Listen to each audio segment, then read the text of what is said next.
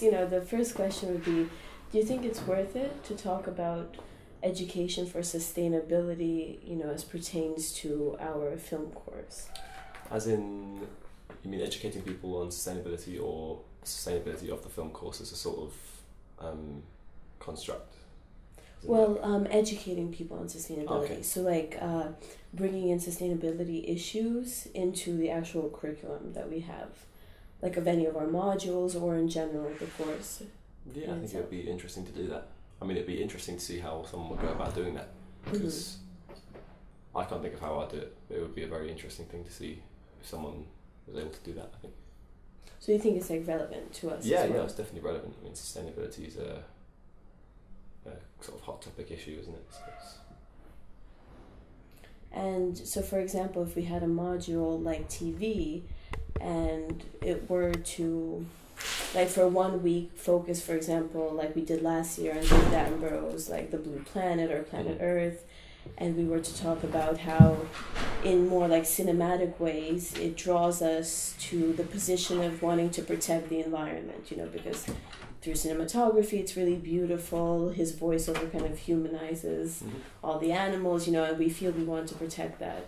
So do you think that you could bring in this idea of sustainability in how documentaries like that actually, encourage people to think about these issues and to want to protect the environment? And maybe we could discuss that in a seminar or in a lecture. yeah, I think it's interesting that you say that, actually, because now that you're saying that, I'm starting to think of films that will perhaps be related to that issue as well, like Princess Mononoke, something like that. Films that draw your mind towards things like sustainability, even if they're not based in reality, that sort of thing, like fiction films as well as things like documentaries. So yeah, I think it would be good to pinpoint that in seminars and in lectures and that sort of thing. So you pointed out Princess Mononoke. So could we, for example, if Alistair screened that in Japanese cinema instead of My Neighbor Totoro? I wish he had. So much better. So, do you feel it would be relevant or irrelevant to kind of then bring sustainability issues and what's going on in the world today into it?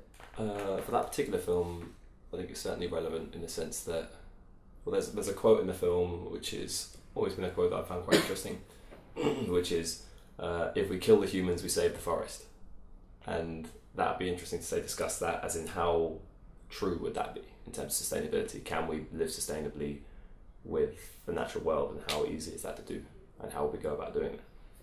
So you don't think, because some people would pose the argument that maybe that's irrelevant to what we're actually studying. No more irrelevant than, say in TV we were studying the idea of how the Olympic ceremony can make you feel nationalistic. That's about as relevant as, say, how the David Attenborough documentary would make you feel inclined to be more sustained and to be more sustainable as an organism, I think. So you think it's, even if we only focus, say, 1 week of one module on more of topics of sustainability, do you think that's worth it? Yeah, I think it would be cool to have that as a little part of the module, something like that. Obviously, I don't think it's relevant enough to bring it in as this is what we are discussing with regards to every film. So I don't think every film's necessarily relevant when we talk about sustainability. I'm sure you could find an argument for most films to do with that, but I think it's analysing a film from a certain perspective. I think that's interesting, but not imperative. So how about a whole module kind of concerning sustainability in films or environmentalism in films? That would be interesting in itself as a module to teach, I think. Not sure whether I'd take it, but it'd be interesting to talk about sustainability within that module in the film industry as a whole as well, and how the film industry is sustainable and that sort of thing. Because the film industry obviously at times has been incredibly unsustainable in its use of certain film types and stock types and that sort of thing. And I think it'd be interesting to explore that, as well as how the films themselves look at sustainability, that sort of thing. So yeah, I think it would be an interesting thing to do. So, and would that, do you think that would be like a third year module, or would it be like a master's module? Yeah, probably a third year module, something like that. Because maybe it's a bit in depth to go into in your first year. Yeah. Like straight into sustainability as a film topic, but like I would have been interested if one had been posed this year. Even I think I would have at least had a look at it and like, I want to do this sort of thing. But yeah, it's an interesting thing, and it'd definitely be stimulating for people to write dissertations. I think this sort of thing, that it's a very unique spin on looking at film. Like obviously, film history is going to be something that is very not at all dated, but it is very familiar.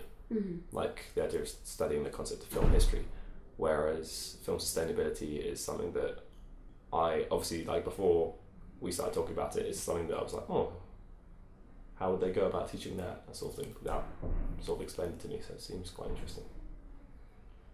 And did you actually, like, we had the option this year of taking a climate change module. Did you see that? No, I didn't actually.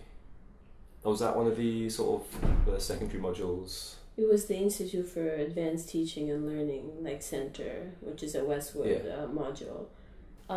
Because a lot of the people we interviewed said they haven't really heard of that. I didn't. I feel like I've looked at it, but I don't think it rings any bells in terms of me actually looking through what was on that particular module and that sort of thing. Was it run by the film department, or was it a... No, it was like the Monash University, kind of like the collaborations between the university in Australia and then here in Warwick. So, and it's run in that like Advanced Teaching and Learning Center. That's likely why it didn't catch my interest, I think. Probably because I was focusing more on picking like hyper film centric modules, I think, this year. So, and that brings me to the question, do you think that actually having had like a module on maybe even purely sustainability, like having taken that climate change module, do you think it would be useful for you in your future career, kind of to put on your CV with employers?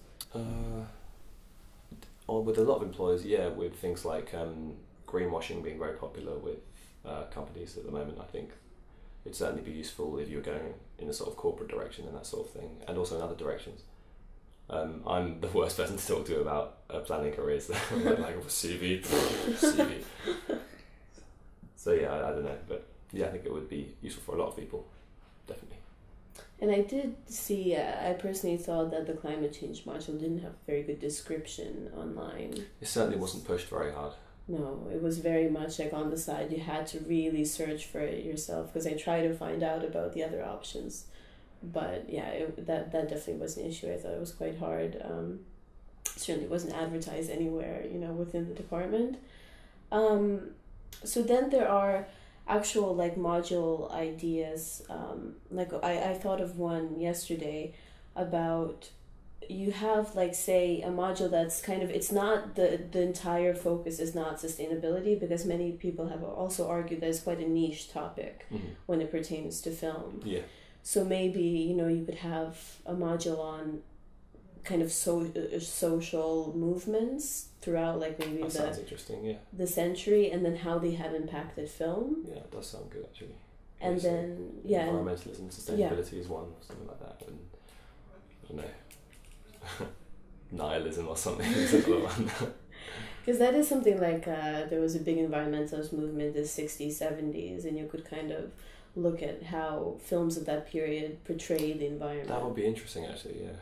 See, that seems to connect a lot sort of more cohesively than just for example being like, oh, it's sustainability in film and that.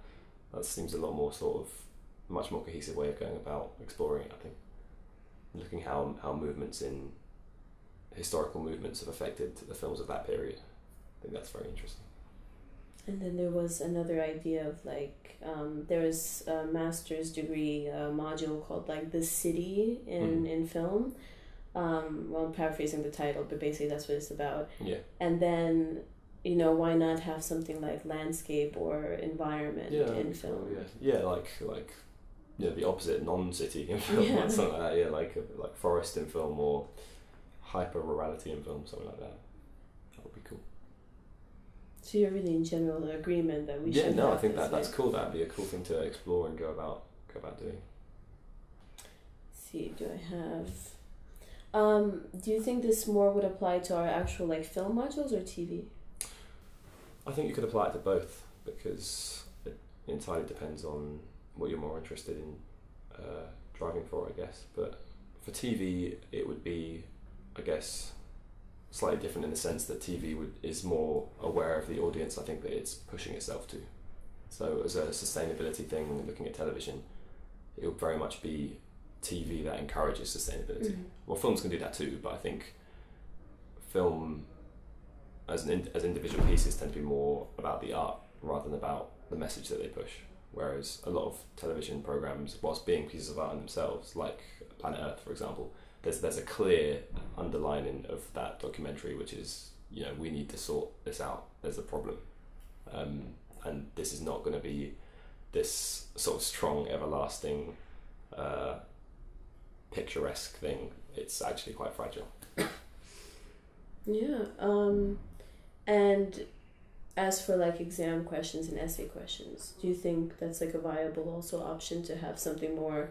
How does this film relate to sustainability? Yeah. It's like an optional one, so like how does this film look at sustainability? And especially if there's a module on it, that would be useful and I think relevant.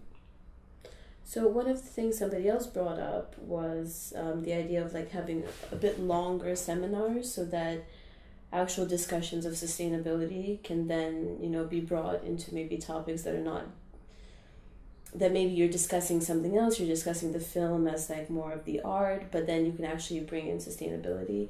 And somebody brought up that our maybe hour-long seminars, sometimes you're just so wary of the time and, especially if somebody else has the room after you, mm-hmm.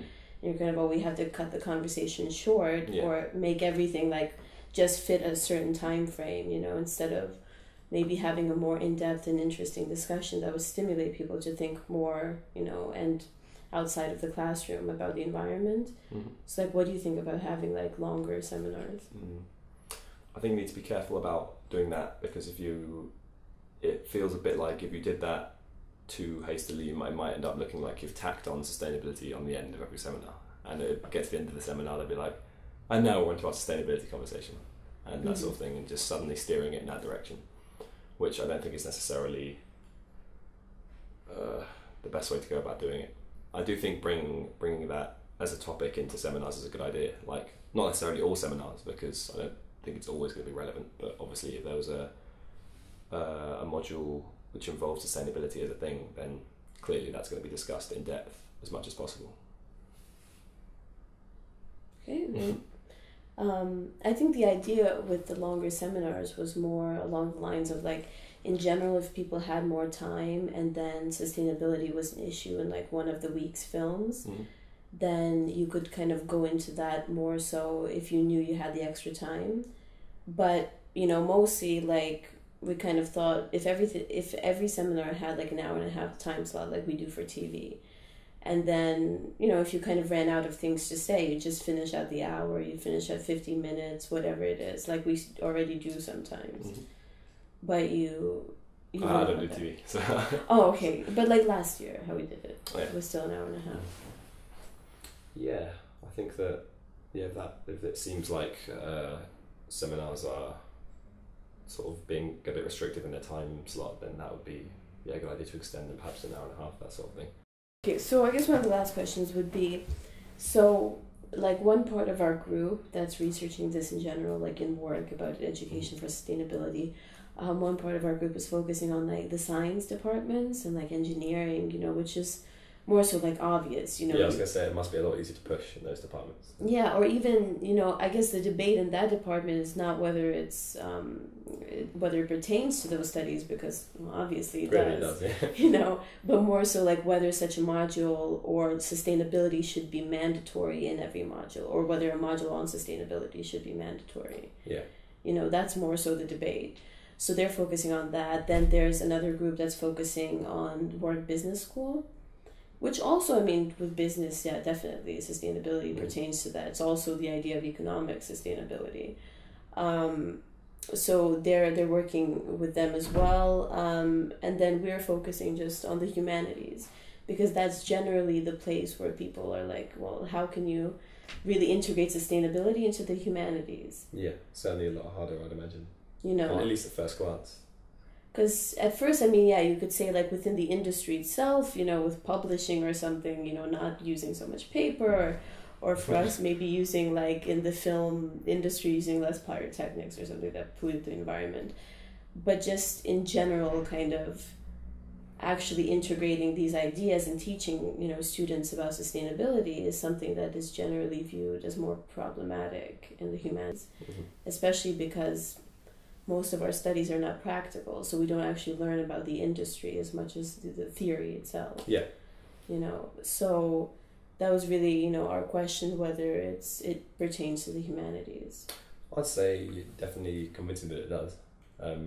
Because to begin with, I was thinking, sustainability in film, how cohesive and how easy is that going to be to integrate? But then when you talk about it in terms of how the historical movements affected film, how it's been sort of represented in many different films, like perhaps linked to things like environmentalism, that sort of thing, then yeah, it certainly seems very relevant, and I think you could do it with other humanities as well. It doesn't seem quite so distant as it might do at first glance.